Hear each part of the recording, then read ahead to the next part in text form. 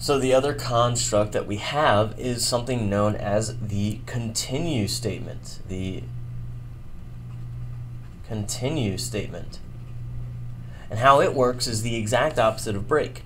Break, I know this is, crazy, but break exited out of the loop and moved on with the rest of the code. Continue will actually end the current cycle or iteration.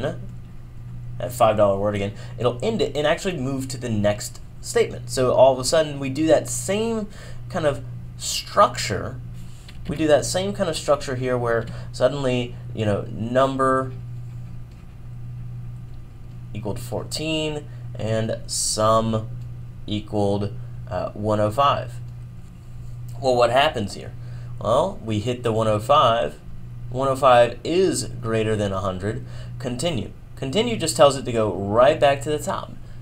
Guess what? Then we continue running through this the entire time. Now, this one isn't such a great example, but what happens if instead we had taken this entire structure right here and moved it right above this?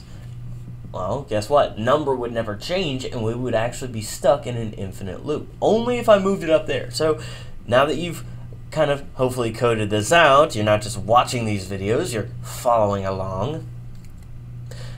See if you can move this thing around and see what happens when you do so.